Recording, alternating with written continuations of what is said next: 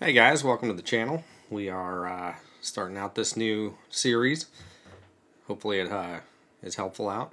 Helpful out? That's a nice one.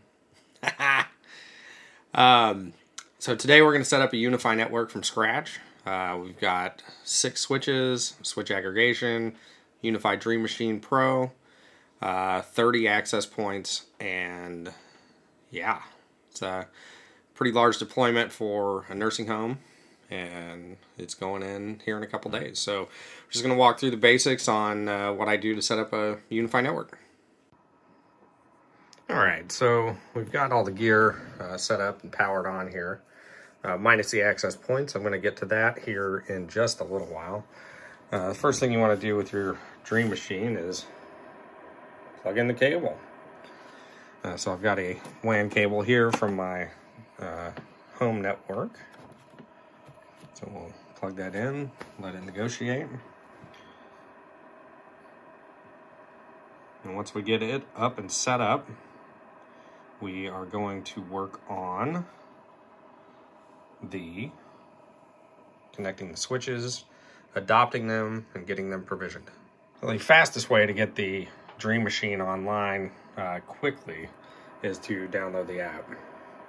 So what we'll do is we'll set up the app to provision the Dream Machine, update it, and then I'm going to log into it with Chrome because I like that interface much better than the small phone screen. Okay, so on the phone, in the UniFi app, if you go back and click on the UniFi app, it will detect with Bluetooth the UDM Pro. We're going to click Setup. We're going to name this one Delta South. It's just going to be in a business. Healthcare, 1 to 100, that's probably about right. We're going to use my Ubiquiti account so it shows up with everything else. Auto optimize, I'm actually going to turn this off. It can have some weird effects on the network. I personally like to keep control over what the access points are doing, what channels they're on. And the auto optimize, if it detects radar from an airplane or something like that, it can maybe force the system to change channels, and we don't want that. Send diagnostics and performance, I can do that. We like Ubiquiti guys. Update schedule, I'm going to turn this off because also I want to be in control of when the updates happen, not to disrupt any business. Currently, we are plugged into a gig fiber, and they will have a gig over there as well. One interesting thing that I learned about the Dream Machine Pro is if you set your bandwidth lower than the service speed, it automatically throttles everything. So if you've got a 100 meg connection and you set your upload download bandwidth inside the UniFi controller to say 50, that's your max. I don't understand why it throttles down, but that was a lesson learned the hard way. So currently the download speed that I'm being fed here, and this is running through my Dream Machine at the house, 2 more switches. So there's a little bit of a thing there. So I'm getting 667 megs download, 853 up. That latency also seems a little high because this CMO fiber is super fast. So what I'm going to do, since we're going to have a gig, I'm going to put 1,000 megs here and 1,000 megs there, so the Dream Machine doesn't accidentally try to throttle something for us. So we're going to review the configuration. Yes, it's going to my newfangled account. It's going to Delta South. That's what we're going to name it. Time zone's correct. Yes. Finished.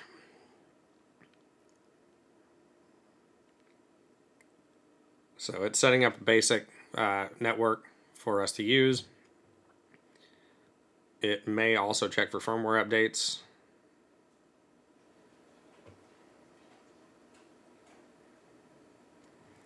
Okay, setup complete in 3 minutes and 14 seconds. Not too bad.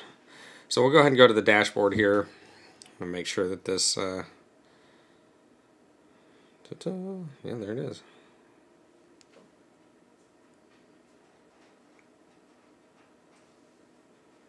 Five stars, Ubiquiti, thank you.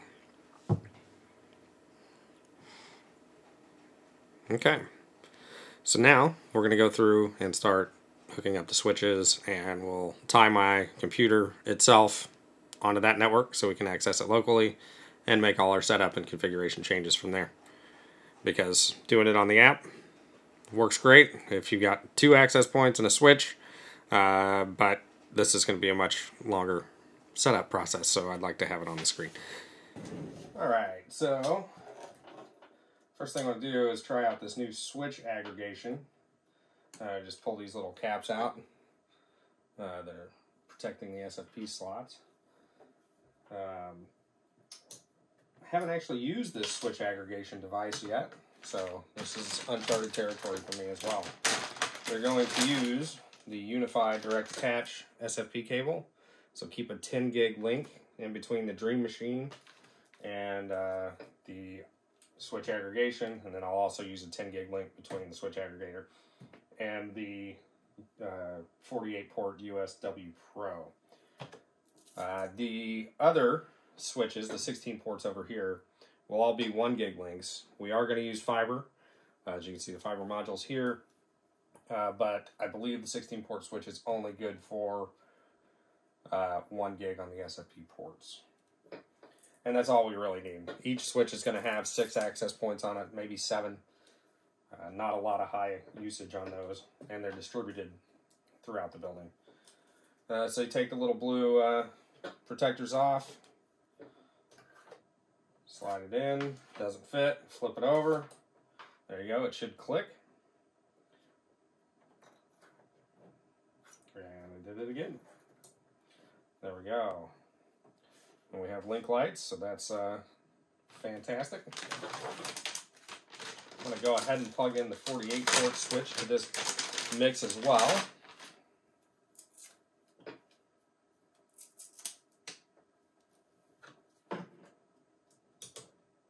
Actually, let's put him in port 1.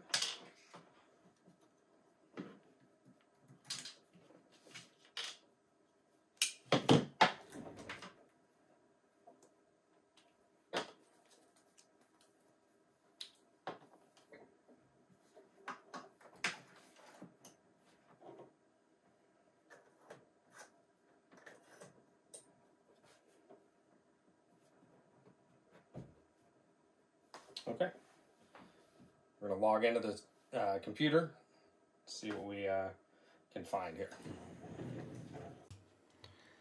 Okay, so once you're on your computer, navigate to System Preferences if you're on a Mac, and then we'll go to Network. We're going to look at Ethernet. We're going to see what our IP address is and what the router's IP address is. And this is how we're going to log into the Dream Machine Pro. So we'll copy that. Then we'll click over to Chrome and put this up here, paste and go. Connection's not private. Yeah, go ahead. All right. So it should be tied to my UniFi account, so we're going to try to log in with that. Sometimes this is weird the first time, but we're going to give it a shot.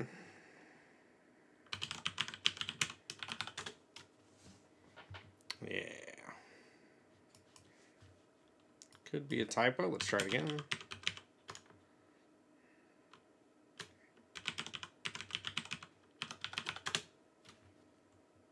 There we go.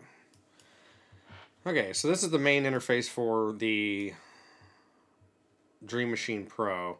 If you have other the other apps running, like if you had cameras and you wanted to do Protect, that would show up here as well. I believe they have the access and the talk controllers as well.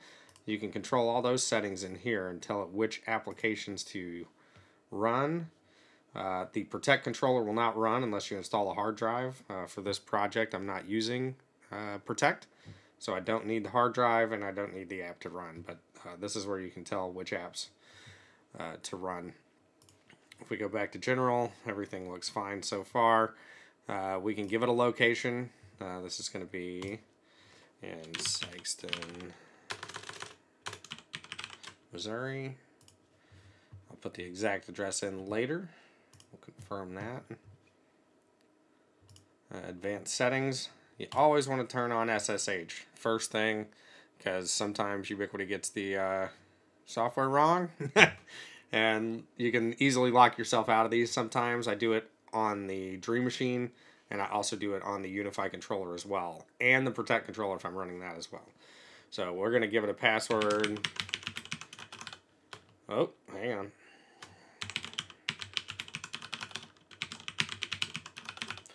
Write this down every time. Automatic firmware updates are disabled. Now this is where you can go to factory reset or restart the device as well. So to get back to the main screen, you can just hit the U in the corner. That'll take you back to the main interface. We're going to go into network. This is the main dashboard for the UniFi controller. This is running the old software, so I bet there is a firmware update available. Let's actually go back.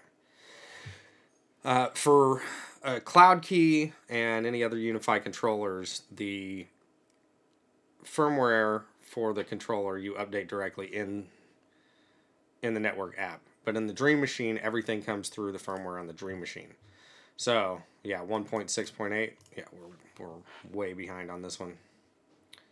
Update available. Hey, that's interesting. Little anagram. Going to go up to version 1.8.6. And then I'll get back to you here as soon as that update is finished. So the device reboots as part of the upgrade process. So we'll wait for it to boot up and we'll log back into it. Okay, so it looks like it is booting back up. It's picked up the 48 port switch. We're not going to add it just yet. We'll wait for this to get fully booted back up. Oh, and it went ahead and turned on these two apps for us with the update. So we're going to go ahead and turn those back off because we are not using either of those. No sense in wasting the resources.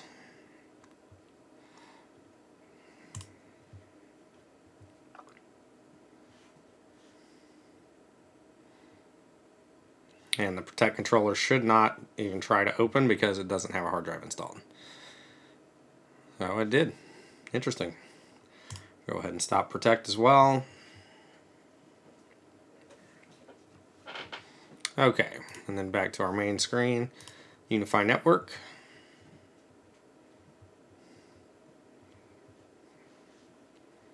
And over here in the Devices tab, we're going to click that. We're going to see what we have here so far. We have the Switch aggregation unit and the USW Pro 48, which are both ready to adopt.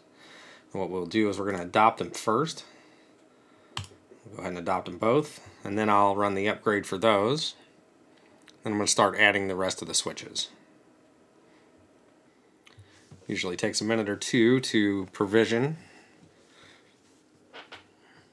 What it does is it ties the switches to this UniFi controller. So if someone else plugged in, for whatever reason, another UniFi security gateway or UDM Pro or anything else, it's tied to this controller and can't be taken over by another one. The access points do the same thing.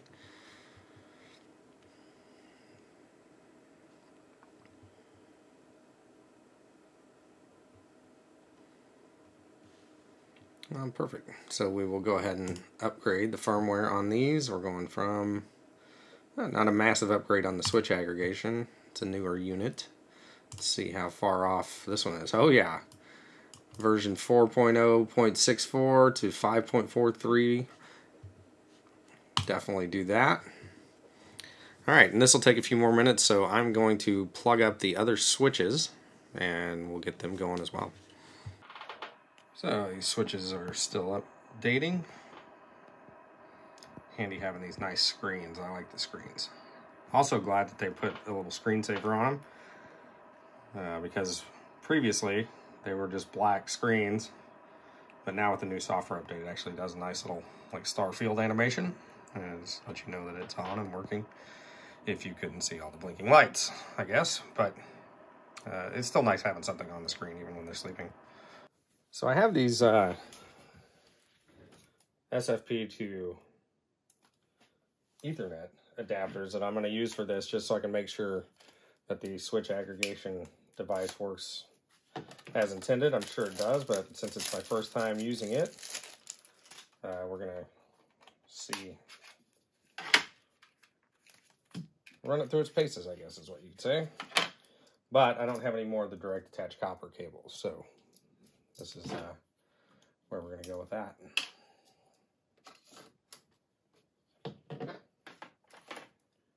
And then I will need one for the switch aggregation as well.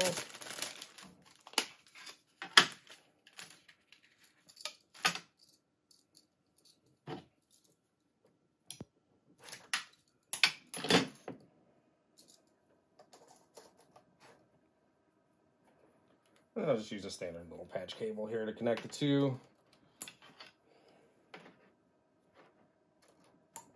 I'll probably do the rest of the switches just with Ethernet to simplify this process, but again, I just want to make sure that the switch aggregation device is doing what it needs to do.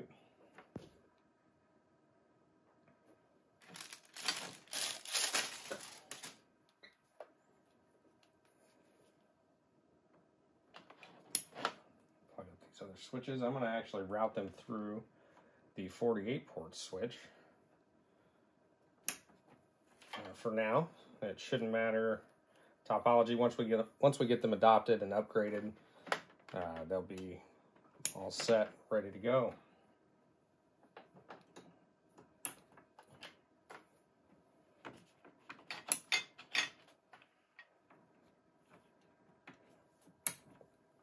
So now we have the switch 48 is booted back up.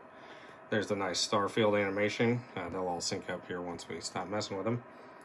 And the aggregation unit is still updating, so that's interesting. The screens on these are still black because we've not updated them yet. I've got the top switch here is plugged in with our SFP to Ethernet adapters running through the switch aggregation unit.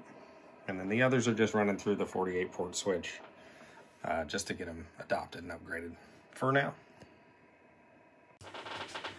So it looks like the switch aggregation unit has updated properly, but the screen is still telling me that it's in update status. So I'm going to go ahead and send it a reboot, and we will see if it comes back a little happier. Okay, so I found the restart button. I knew it was here somewhere. It's back in the main screen with all your devices. Highlight over here on the far right, restart. Yes, please restart one more time. On this reboot, the screen did not come back on, so I'm not sure what's going on with that. This is bad firmware, whatever. So I did realize that I forgot to turn on SSH because I'm sitting here thinking about how to provision or force firmware upgrade that device, and I haven't set up the SSH yet. So I believe that is down here in controller. Okay, so to set up your SSH in the UniFi controller, go to settings and then go to site. This is the older settings view. You have the new settings view. I'm not that fond of it just yet. It's hard to find things. Most things are in this new interface. The other interface is still kind of getting, it's labeled beta for a reason. So SSH, we're going to enable. It's down here at the bottom. If you scroll all the way down, device authentication. I'm going to set this as root and then my password. I make it the same for both for all the controllers. That way it's easier to keep track of and yada yada. And then just hit apply changes. Now SSH is enabled. If we wanted to log into that, we could go to terminal on the Mac and SSH into the device and command line control it. That's a little outside the scope of this video, so we're just going to make sure that we can if we need to, and hopefully we don't. Alright, so the switch aggregation unit is back up. Screen is still not working though, so I don't know what that is all about, but we can mess with that at a later time. Okay, so we need to adopt our 16 port switches. So I'm going to go ahead and adopt all those. And while that's happening, I'm going to hook up the 8-port switch as well and get it on the network.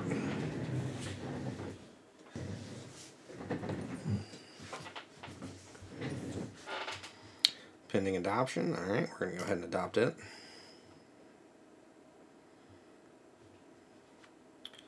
Too slow. Notification, we already did it. The new pop-up is very nice though. When we're doing cameras, doing the UniFi Protect cameras, it's really really handy to pop the app open and just slam in a camera, and it automatically updates the cameras to where it goes. These do not, they just adopt, so we will have to go through and manually update the 16 port and the 8 port switch as well. I'm going to say don't ask again because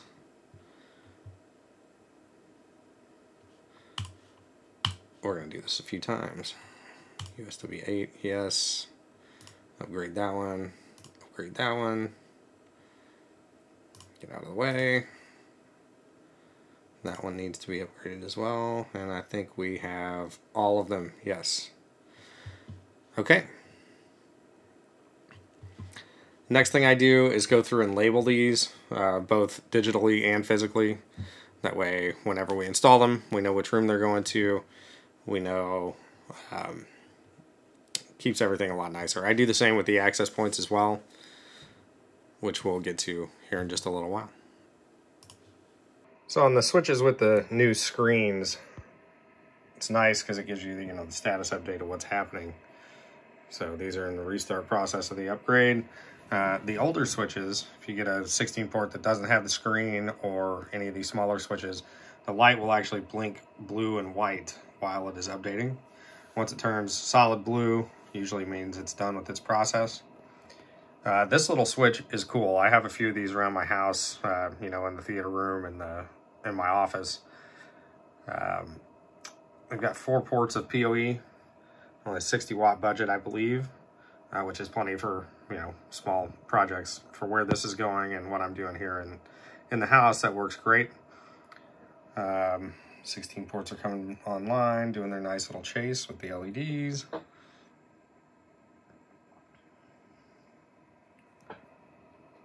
But the thing runs hot. One thing I always like to do with my network deployments, I do this on basically all of my networks. When you set up your DHCP server, this is all set up as default.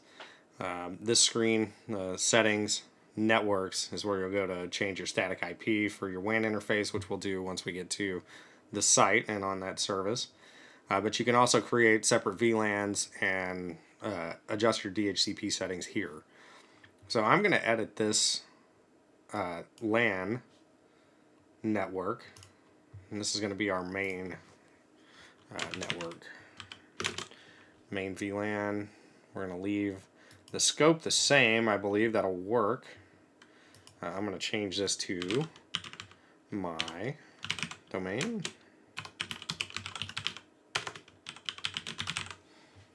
And on the DHCP server, I'm going to give us a little bit more range here. So I've got 30 access points, 6 switches, 7 switches with the switch aggregation. Yes. So I'm going to make the DHCP pool start at 50.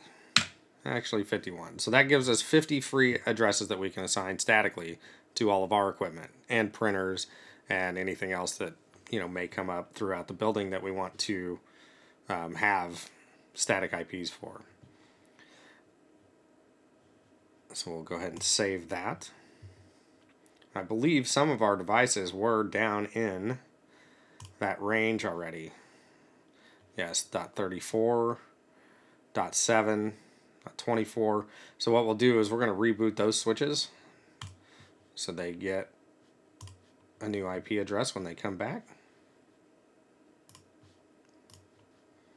And then I'm going to go through and set them all to be a static IP. So we control where they're at. They don't bounce around on the network. Every time they boot up, if there's a power failure, they go back to the same place. They don't step on a computer or someone's iPhone or something anywhere else in the building. And they're just always in the same place. Static IPs are very good, especially in VoIP applications and basically anything that doesn't need to get a new address every time it gets on the network.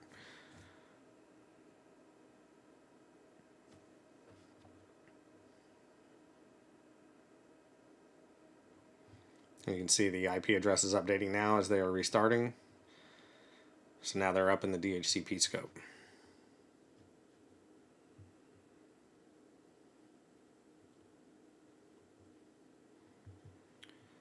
I can go through and start naming the devices. So the 8-port switch is going to go into a secondary building, which is behind the main building. It's going to be the USW8 laundry.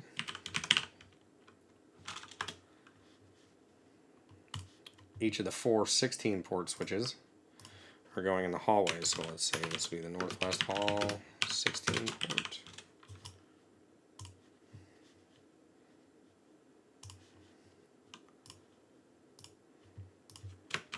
Northeast hall.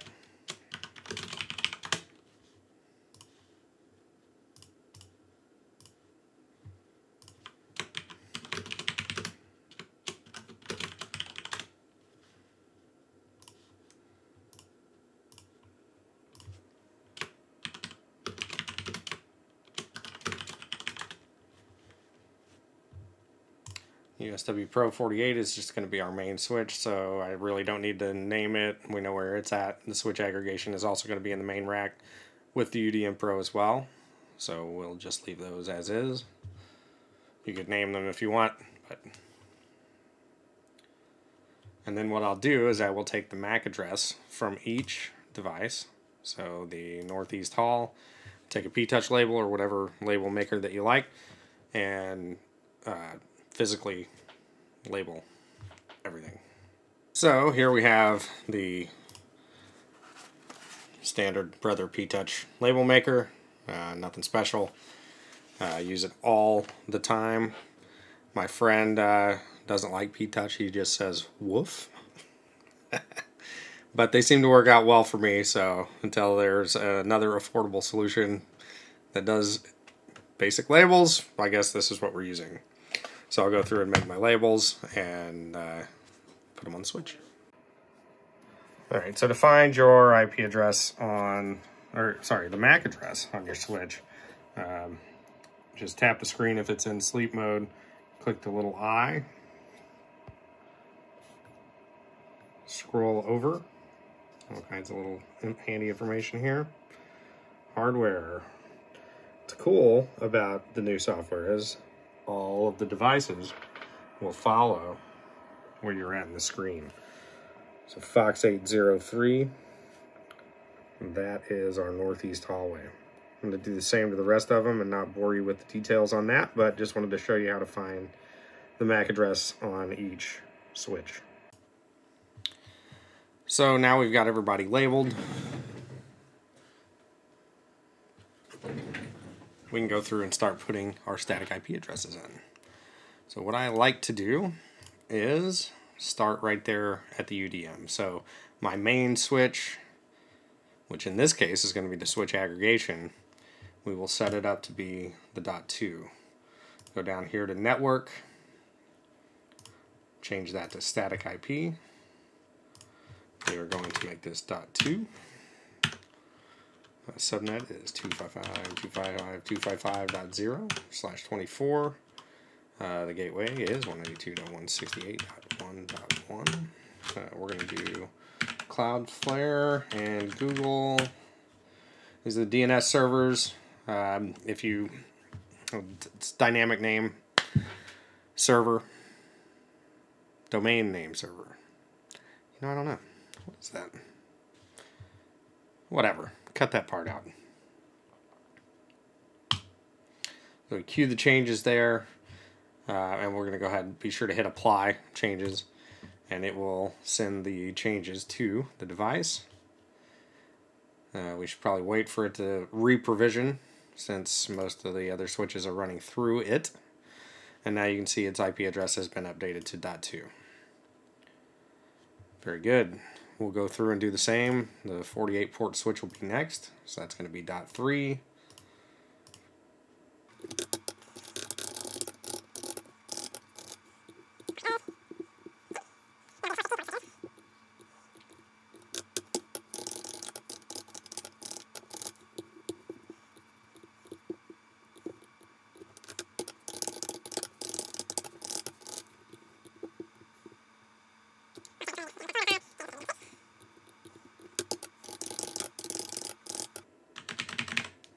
We'll also go through and set up the DNS servers for the main network LAN as well to be Cloudflare's. Cloudflare's DNS server is quite a bit faster than Google's. It's noticeable. It's probably about 15-20 milliseconds faster. So I've been using it as of late, but I always keep the Google DNS server as a backup.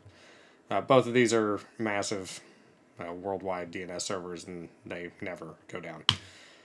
So a lot of times, GoSimo Fiber will provide me with their DNS servers, which would be the closest. So it should technically be the fastest, but sometimes ISPs have to route their traffic through another, 10 hops to get to where it's going. So sometimes it's just better to use one that's the closest. For this particular project, I'm going to set up a couple of different VLANs for this property. The main VLAN that we already have set up by default will work fine for their corporate network, handling the computers and VoIP. Actually, I'm going to make another VoIP VLAN for the phones. I think. We're going to see how that goes, but I think I can make that work. Okay, the VLAN 100 is what we're going to name the guest VLAN.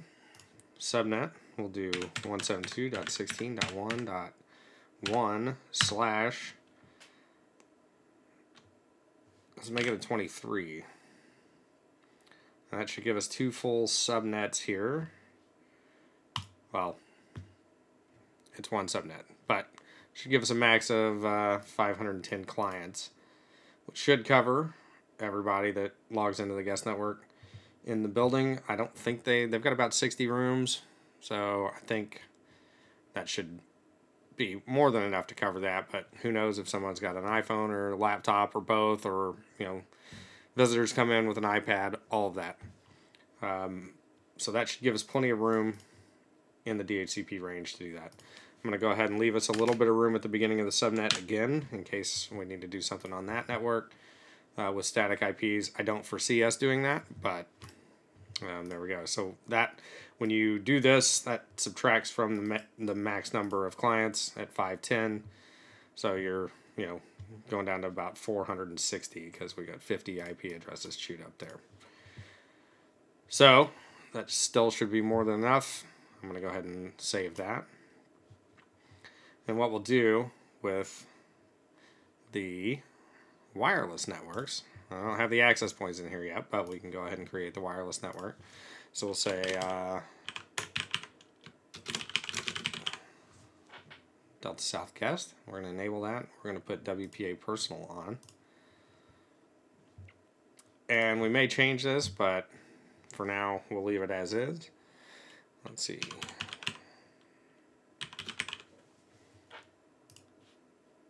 And the network we're going to put it on is the guest VLAN. Advanced options.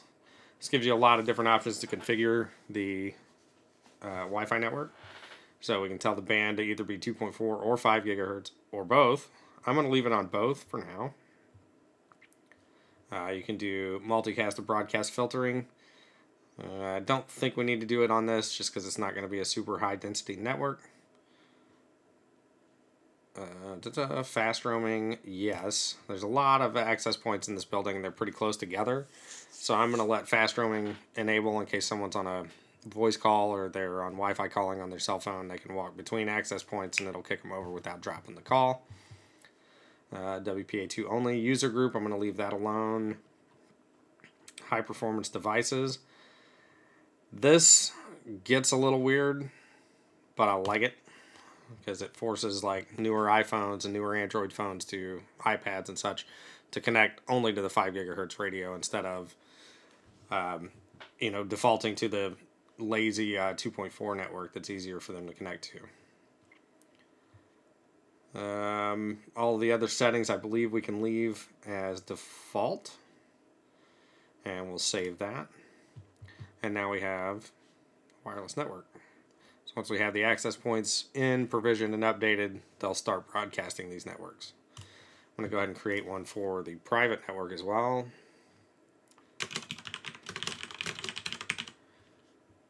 WPA2 personal. We're going to do this as... And we're going to put this on the main VLAN, because we want those clients to be on that network.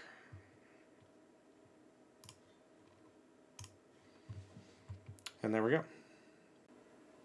So one thing I just noticed, taking a look through my settings again, I did not, even though when we made the actual VLAN for the guest, it does have its purpose as guest.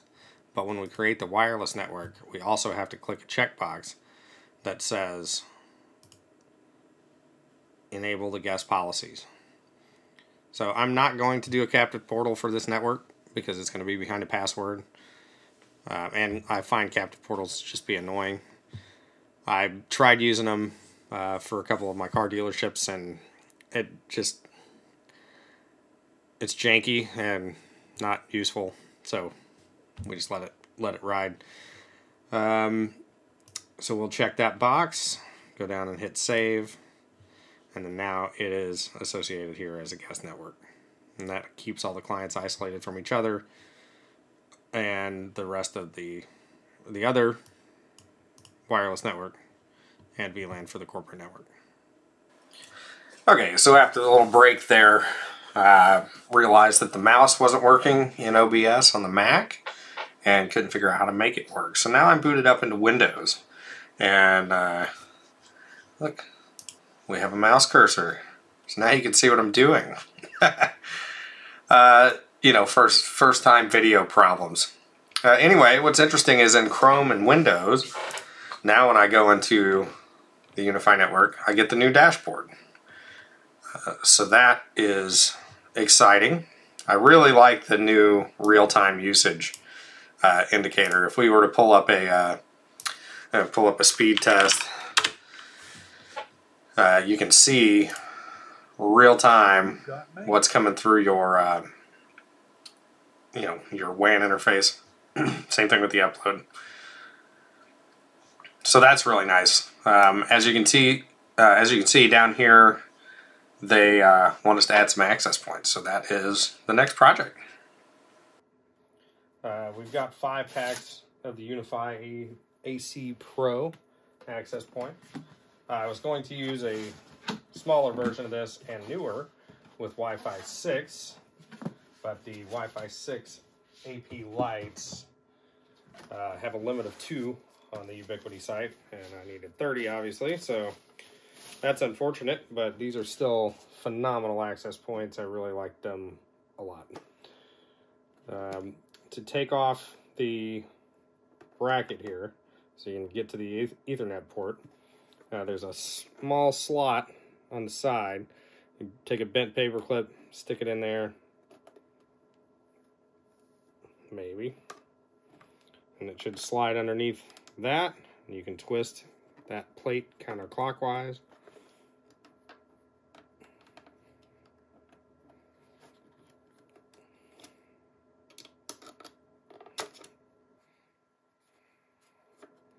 And then it lifts off. And the UAP Pro has a little weatherproof bushing here. You're not supposed to use it in direct weather. It's not quite sealed up that well, I don't believe. But if it's under like an awning or an eave of a roof, something like that, you can use the rubber grommet to seal it up against critters and that kind of thing. UAP Pro also has 2 Ethernet jacks, a main and a secondary. You have to plug it into the main Ethernet jack for it to power up via PoE. So we'll do that now with all 5 of these. It should light up with a white ring, let you know it has power, and then it'll stand by to be adopted. Back at the computer, you can see the Dream Machine has detected that we have 5 UAP Pros ready to go, so we'll go ahead and just tell it to add them. Sometimes that goes ahead and adopts. Yes, it looks like it's going to. So we'll go back to devices, take a look at what they're doing. Okay, so it's going to bring those in, provision them, put the Wi-Fi networks on them, and we'll be able to test it out here in a second. You can see the switches are down because we unplugged them.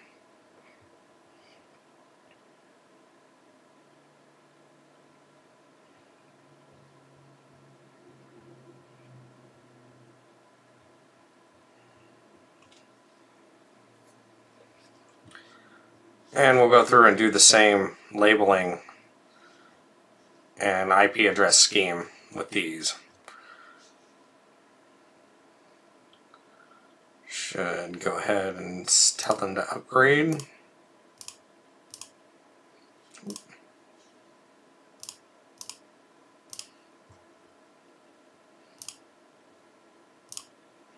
Moves them around on you sometimes.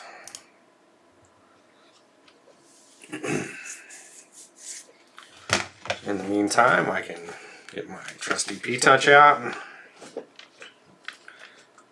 We're going to just label them AP1, AP2,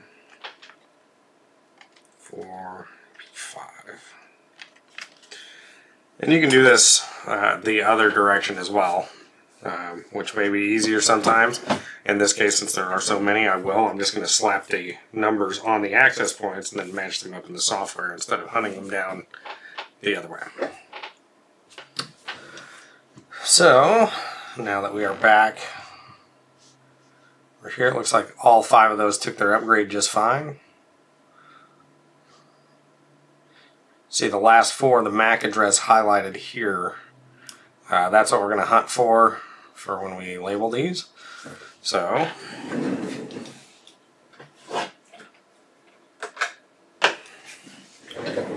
this is AP5. You look down here, and right underneath the barcode, I believe, is the MAC address. So we will match that up.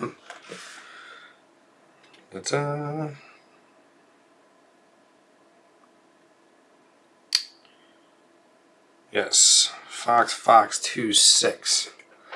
So this will be AP5. We'll go in here, config, and label this one AP5. Done.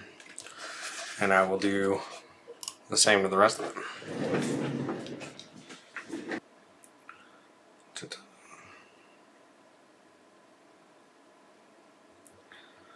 Alright, so on the phone, I'm going to go to Wi-Fi. I should see both those networks now, which I do. So Delta South guest and Delta South private. I'm going to try this one.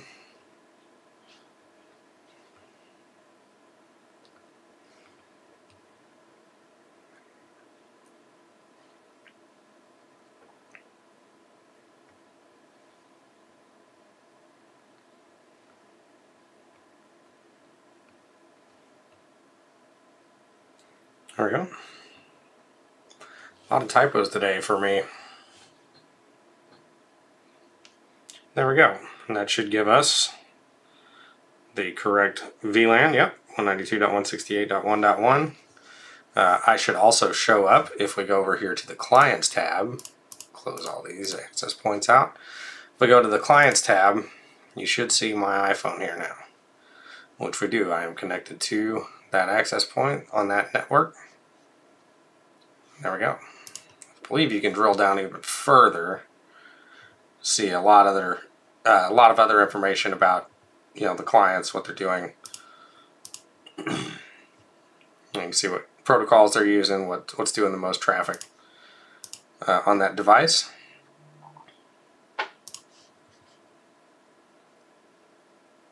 And that's it. So I'm going to do the rest of the access points, and we'll have a full house. I'm going to change this up just a little bit. The last batch of access points I did, I forgot to give them a static IP, so I'm going to actually, after this batch, plug them back in and go ahead and assign those a static IP. What I like to do is keep things in somewhat groups in my IP pool, so all my switch gear, main gear will be in the .1s.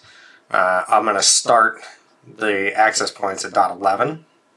That just makes more sense to me, so whenever you're going through, AP1 would be 192.168.1.11. So then as we go, we'll name this one AP6,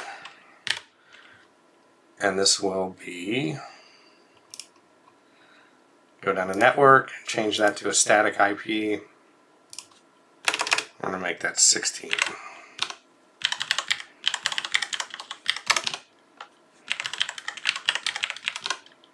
It is a shame that they don't autofill this and just let you do that, but it's not the way it works.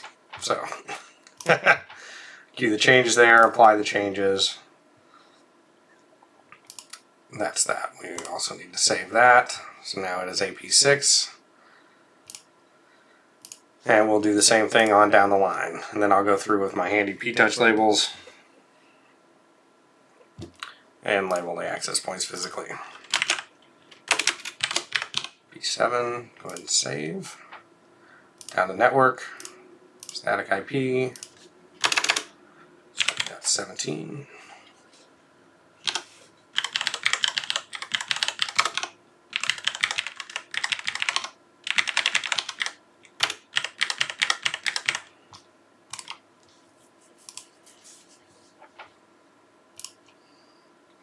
Now, I like doing them when they're plugged in so I can verify that it actually took. I think, I'll verify this here in a minute, I think we can go ahead and change the static IP on these, and the next time that they boot up, they will be updated to their new IP address. In fact, we'll just try it here before we get too far.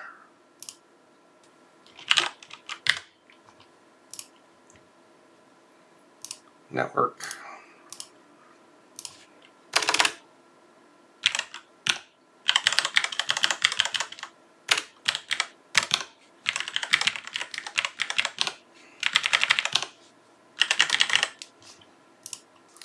My Bluetooth keyboard has decided to be a little punk today, so sorry for the loud clicking, annoying keyboard.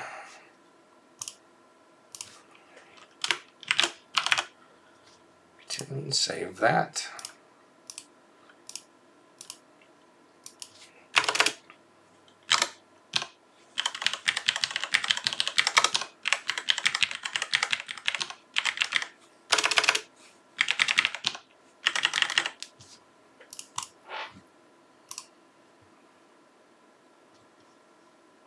Okay.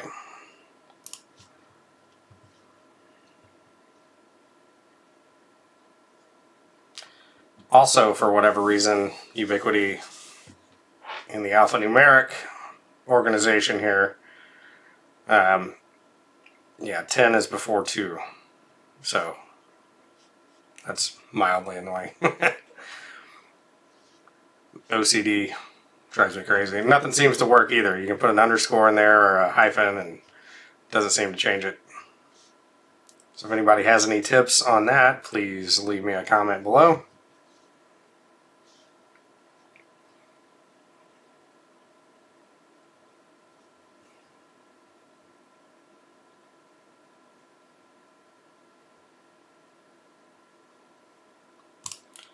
There it is. Alright. Sometimes you get this error too with the little exclamation point. It says something about the stun server. That seems to be just something that pops up when they provision sometimes and usually goes away. Never actually had it be an issue, so not sure. Alright, so AP10, Fox 16. I usually label them right above the UniFi logo as to not cover up any of the other information. You don't want to cover up the MAC address and that kind of thing. It's not a big deal the way that Ubiquiti prints these on here, but a lot of access points have actual stickers. Ruckus access points do, for example, and if you put something else on it after a while and you have to peel it off, everything comes with it. So I don't typically like to do that. We're going to try our little theory of updating AP1 through 5 and then plugging them in to see, make sure that they do their thing. I'm going to start these at 11.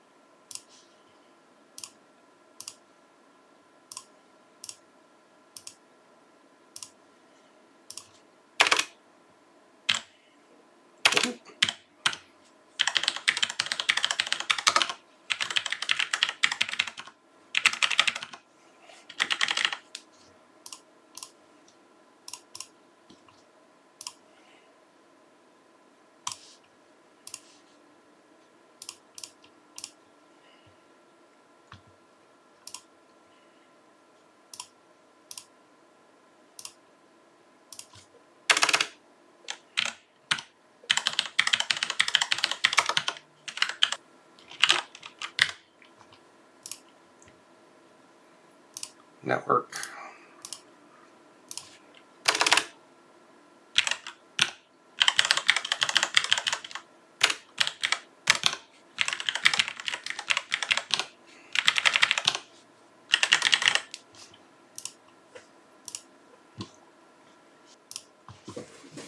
Alright, so let's plug those in and see how they get.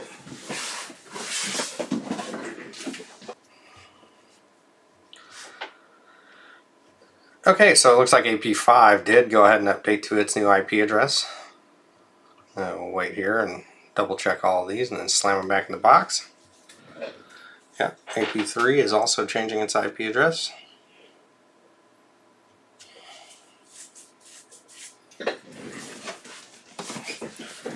ahead and start prepping the next set here.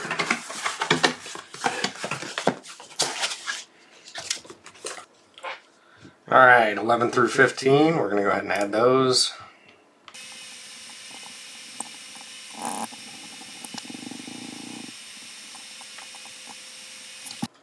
Okay, so as you can see, we've got the network set up now. We'll go back to the Devices tab. Switches are all here. If we look at the access points, got all 30 of them provisioned. Box back up. They're all in order. Should be ready to go out and deploy these things. So that'll be here in a couple days. Give me a shout if you have any other topics you want to get covered. See if I can help out with that. Subscribe to the channel. Thanks a lot. We'll see you.